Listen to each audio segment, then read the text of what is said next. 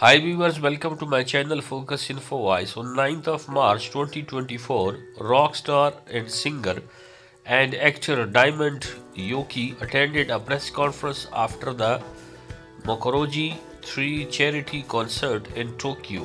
The concert will be held as a part of the activities of the Mokoroji 3 project that Yukai himself launched. This project was started by Yukai himself, who has become the president of this elementary school PTA, and while engaged in PTA activities asked questions such as, is there anything we can do for the children of the future, and I want to support families where both parents work and single fathers are and mothers.